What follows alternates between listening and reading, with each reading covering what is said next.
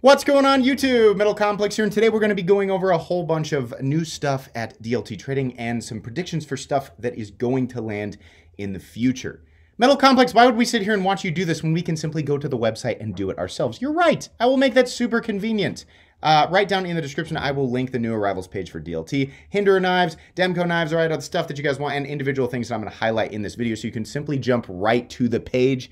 But if you want to sit here and listen to my commentary, then you are, of course, welcome to. We are at the end of the year. So while there seems to not be a whole bunch of stuff right now at retailers, trust me, there is a new wave coming. In fact, there are multiple waves coming. A lot of people tell me, why would I even try to get Hinderers or Demcos? I don't have time to sit there in front of my computer and refresh the page over and over and over again.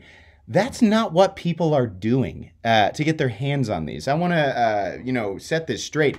People are not sitting in front of their computer refreshing over and over and over again. The Hinder Knives Users and Collectors group updates people on when knives are headed out to retailers.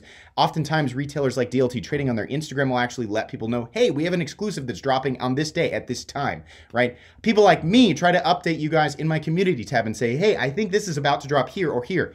Basically, what I'm saying is, I understand that it's frustrating to try and get your hands on things that seem elusive and rare and expensive on top of that. But if you make no effort, you will never get your hands on this stuff. The best thing that you can do right now is, number one, go to the retailer of your choice, DLT in this case, sign up for email notifications, follow them on Instagram, make sure you subscribe to me, follow the corresponding maker that you're after, follow their Facebook group, right, so that you can get updates. Much easier than sitting in front of your computer refreshing. I can assure you that is not how people are getting their hands on these things. But anyways, stuff is coming. Definitely. So we're at the Hinderer page right now on DLT Trading, and you can see, oh, everything's sold out except for accessories, right? This was the most recent drop, very recent. We had Hinderer field tacks, we had scales. There's still a whole bunch of scales there, by the way. So if you're looking for something for your XM24, 3.5 inch, or your half track, maybe you're looking for some hardware, this stuff is there. We also had, I don't know if they're actually going to show the sold listings. We also had some XM18 3.5 inch models drop, and a lot of times they pull the sold listings if they have been around, like if the model itself has been around for a while. Look at this, we got titanium hardware for the 3 inch. There's lots of stuff there, some pins. But yeah, they did actually have, if I go up to the 3.5 inch right here, Morse most recently it says no products in this category. They probably removed the sold listings of the 3.5 inch. Right alongside those fire tacks, those of you who are watching or subscribed to my channel and saw that community post, you probably did get your hands on a working finish 3.5 inch spear point. Those did drop here recently. I've noticed Hinderer stuff seems to be dropping every 2 to 3 weeks at DLT Trading and probably a lot of other retailers. So if you're trying to get your hands on that stuff, yeah, more of that is coming. And I would imagine we're going to see some pretty big drops and probably some fairly new things from Hinderer knives, specifically from now until the end of the year. Also, we'll go ahead and I'm going to tell you guys, it's the exact same thing. It's what I actually just recently made a post about this in the community tab. There are AD20s coming. There are AD20s coming. There's none here right now, but there are definitely AD20s coming. In my post, somebody had said, I think that was, the picture was from a while ago. It was indicating a drop from a while ago. No, there are AD20s coming. If you're trying to get your hands on an American AD20, definitely be paying attention because those are going to be around. Let's go ahead and go to the new arrivals page, and I'll tell you guys what's here right now, but expect to see a lot more. Coming from, oh, there was another thing. Well, we'll head back to that. Expect to see a lot more at DLT Trading and other major retailers in future months. We have some RGT Chris Reeve Timascus pocket clips, which are pretty cool. I've heard those are made really, really well. Some people prefer them. In fact, a lot of people prefer them heavily over the standard clip. Yeah, it's a $135 pocket clip, but, obviously people are into it because these are selling. So those are definitely there right now. Some fixed blades. I wish I was more into this style of traditional fixed blade. I'm just not. There's a Hera there. Those are really, really expensive. So they do fire nice. The firing power of the Hera is definitely nice. Heretic Nephilim, it looks really cool. I don't know anything about it. That is a ridiculously expensive fixed blade. If you were to ask me right now, what in the heck makes that thing so expensive, I would not have an answer for you. This is a US-made fixed blade. LMAX DLC G10 Yikes. It looks cool. Come on, though. $541. Why? Like, does it turn into a coffee maker? Like, what else does it do? You know, I just don't understand. This right here, the Spyderco Andela, red and black zone. So they have both the coded, the DLC version of this. It says black. I don't know if it's actually a DLC. Usually with Spyderco it is. It just says black coded. They have this version and they have the satin version of this knife. This is one of the best deals on 20CV right now, at least as far as 20CV blades that you can rest assured are heat treated correctly, right? People always yell out brands. I bought this knife from Wish that says 20CV and it was only $40. You got ripped off. If you're shopping on Wish, your knife isn't real. Sorry, that's going to sting a lot of people. But anyways, yeah, it's one of the best deals out there for 20CV right now. I think the black one looks a little bit better at $120. This is an Andela, so it's also one of the, you know, as far as like a performance cutting edge, oh my gosh, yeah.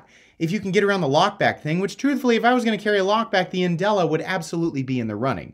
I will link this guy down below to make sure that you guys know where that is. That is, don't sleep on that one. That's a fantastic EDC knife, absolutely. There are still some, let's see, this is Bago, small Sebenza 31 in Boomerang Damascus. There's still a bunch of these Damascus small Sebenza 31s that are there. A lot of the larger ones sold very, very quickly, right? But if you like the small size Sebenza and maybe you want a dressy one, then there you go. Some Eclipse scales. I thought about picking up one of these for myself here recently. If you want to dye it some custom color, well, there you go. It's white. You can just dye it whatever you want. I think they also have the jade one as well. Some flashlights, right? Battle Horse. Don't know anything about Battle Horse fixed blades. They look nice. I'm kind of curious what they're made out of. Are these, I'm going to guess this is a USA. Yeah, USA. Blade steel is 01. Hinderer uses 01, but on his vintage knives, I think 01 is actually a steel that a lot of people, a lot of bushcraft people, it's not my world. I wish that I could say that it was. I've heard that 01 is a preferable steel for working outside. You just have to make sure that you're, you know, cleaning it off and adding protective oil for sure. Some Hydras. Why are these so expensive? Oh my gosh. Wait a minute. Heretic Hydra Tanto Edge JG10 black hardware two-tone blade. No. Why did these just take a huge price jump? So the attraction to the Hydra, to me, if I remember correctly, was the fact that it was a hard-firing single-action OTF made in the United States that was nowhere near the cost of the Microtech Halo 6. Yeesh. Wow, that's expensive. Okay. RGT Spyderco PM2 clips if you want something really fancy and special for your PM2. That's actually a pretty good clip, and I would definitely prefer that clip over the standard one. Oh, somebody's trying to call me. Not right now. Sorry.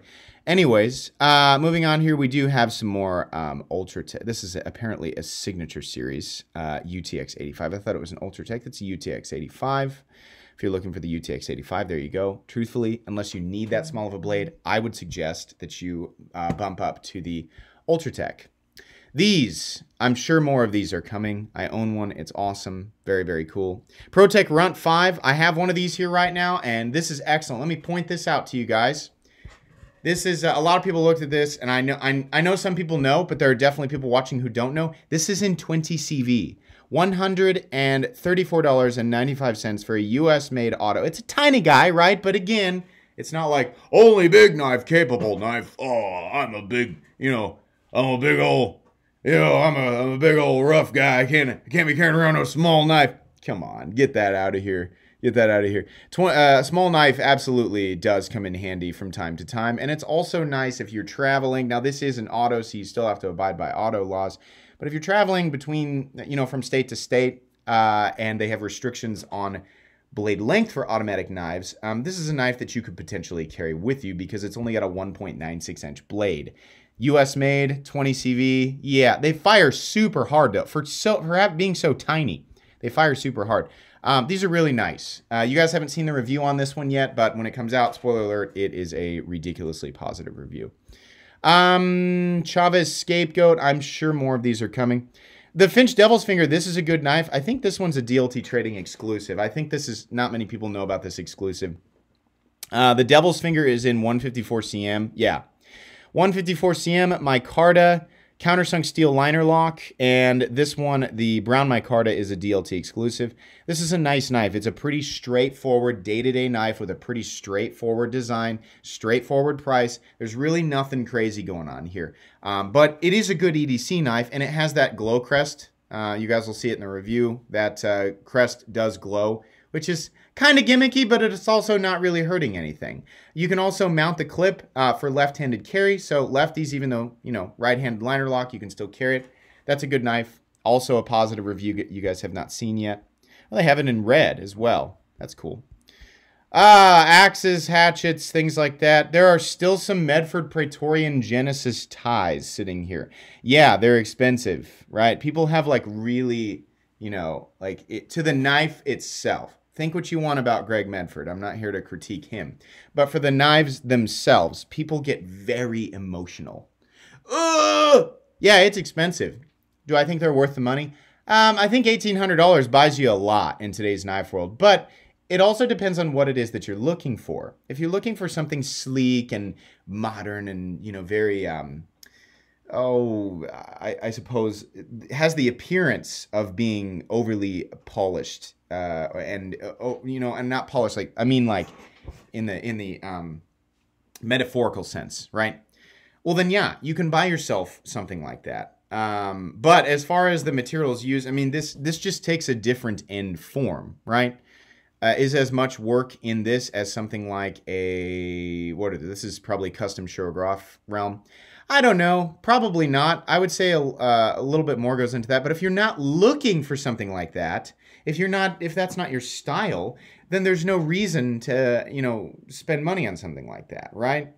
I've owned a Praetorian tie before. I remember paying something like $1,300 for it. And I remember at that time thinking, it was also a lot more simple than some of this stuff. Some of this stuff has a little bit more going on. And I got to admit, stuff like this, right? And people are immediately going to go, $1,850 for S35VN, blah!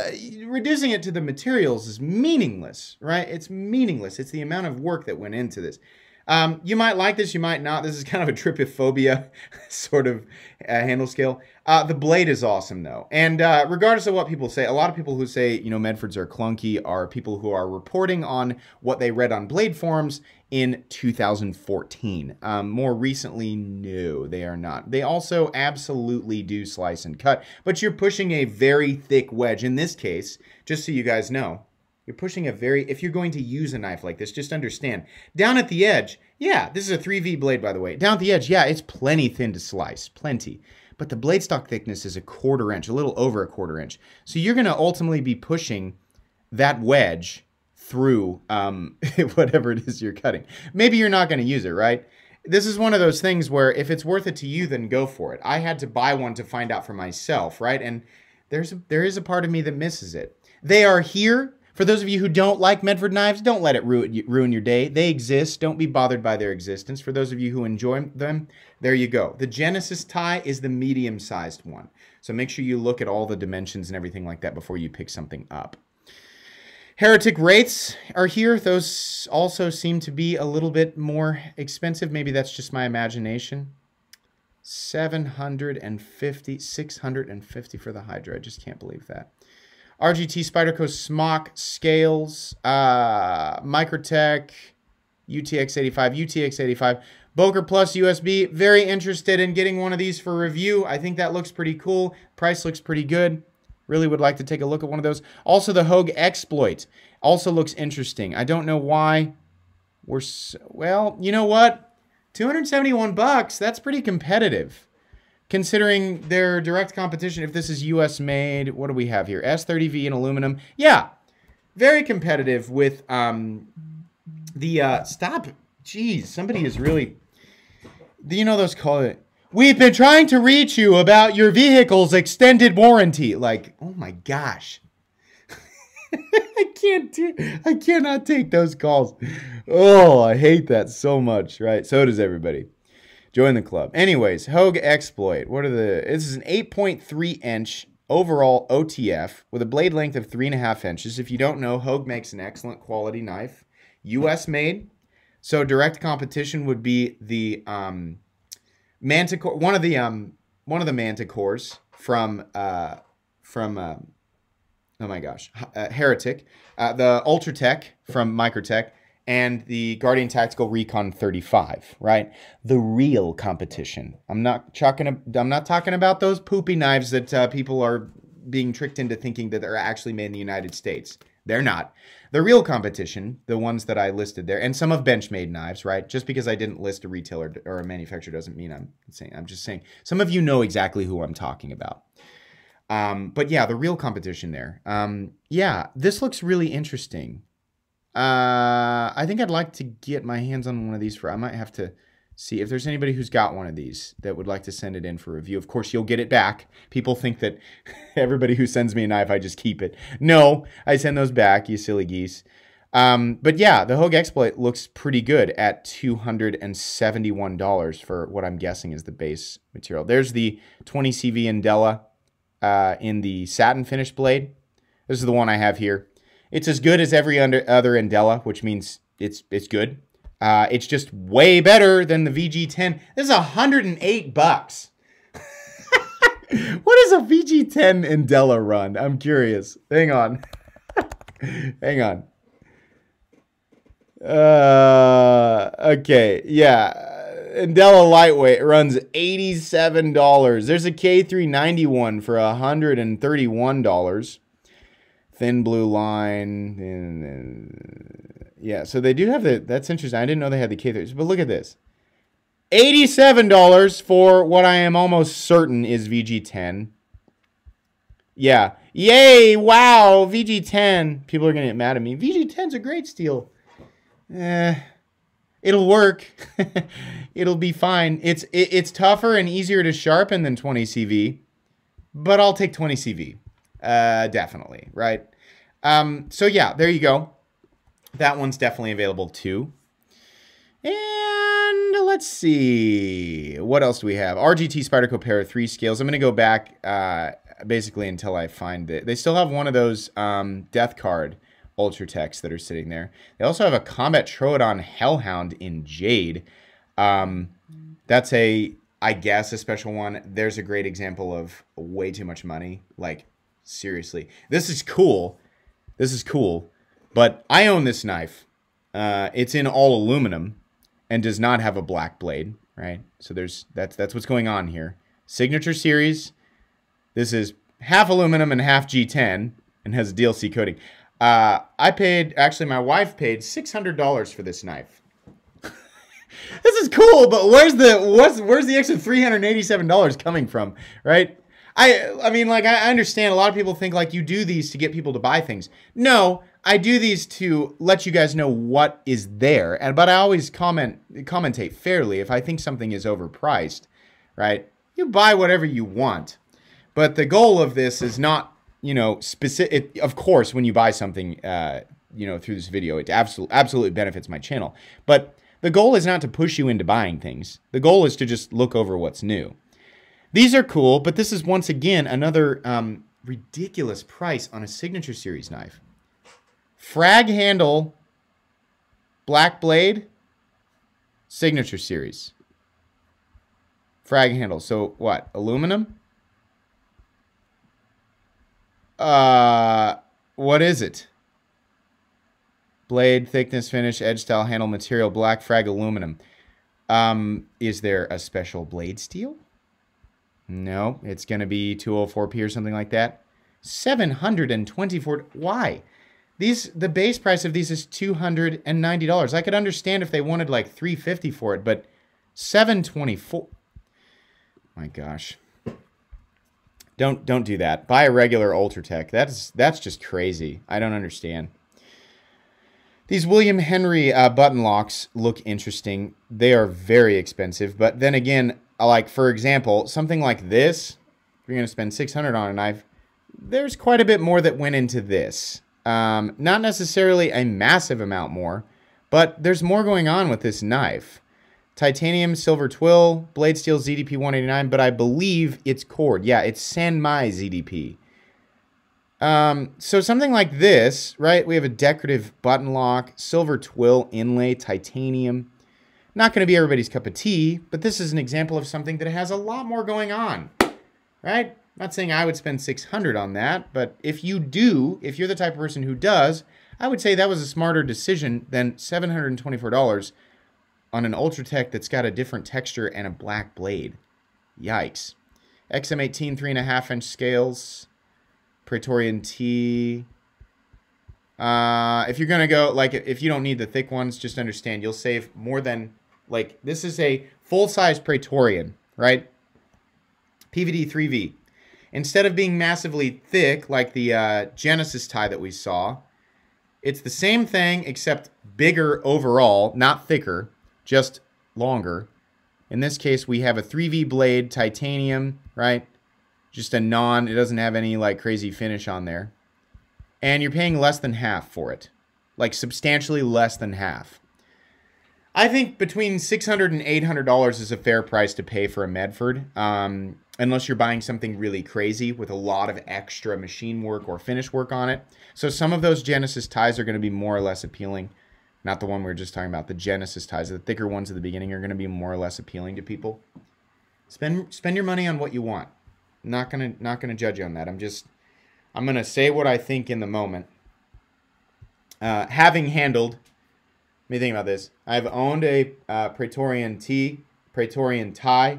I've owned a 2 different 187s, 3 different 187s. One was the flipper. And was there another Medford that I've owned 3 Medford Marauders. And this is over a 5-year period, watching their quality get better and better and better. I've also reviewed countless Medfords, handled a Genesis tie, a different micro Praetorian tie. I've handled the Infraction, the Slim Midi, right? The what do they call that? The Praetorian Slim. I've handled all of those, right? So I have my fair share of experience with them. Their quality has gotten better. Some of them, the price is a bit high. Some of them seems a bit more spot on. You cannot, I repeat, you cannot judge any knife through a rectangle. It looks like it's, until you handle and experience it, you really don't even know how you feel. And I'm saying that not to talk down to people, but I used to judge the same way. Looking at pictures of knives and stats and judging things on materials, I used to have very specific, very, heavy emotional thoughts about this stuff until I handled it. And then I changed my mind. Now, some people are going to say, well, I have handled it and I don't like it. Well, there you go. You came to the conclusion that you needed to come to. I think we're back to the point where we've pretty much... Mask is what? Hogue compound clip. What is this model? It can't be called the compound clip point. I think we're back to the point where I've seen a lot of this stuff. JE made, sway back, JE made, SOG Pentagon. Anything in here that we have not seen yet? We're back to some of these William Henry, B10, etc. All right. So guys, I'm going to link a lot of the stuff that I highlighted right down in the description. Again, if you've made it to the end of the video here, I say to you again, I want you guys to be able to get your hands on the stuff that you want. The reason that I have an affiliate program with DLT Trading is specifically because they get a lot of that stuff and they get frequent waves of it. Coming up on the end of the year, there are waves coming. Be paying attention to DLT. Make sure you go into the specific knife you're after and sign up for your email notifications. Is it a perfect system? From what I've heard, no. From every retailer that I have ever worked with, well, when I say that, I mean an affiliate program. Every retailer I've ever talked to, every retailer Instagram account I've ever gone to look at and heard people's complaints, apparently these systems don't work perfectly, right? They have worked for me in the past. But your experience may vary. In any case, it is your best chance, if you are busy throughout the majority of your day, a lot of times it's your best chance to get your hands on some of this stuff. So, Minimum effort could get you what you want if you're after something specific. In any case, I hope that this was at least mildly entertaining. If you did enjoy this video, please leave a like. If you'd like to check out my other content, I do, of course, have lots of videos of knives that are either expensive or inexpensive that I do or don't like, so check those out. And if you enjoy all my content, go ahead and click on that Metal Complex logo right there and subscribe, because there's definitely more coming. Thanks again for watching, everybody, and have a great day.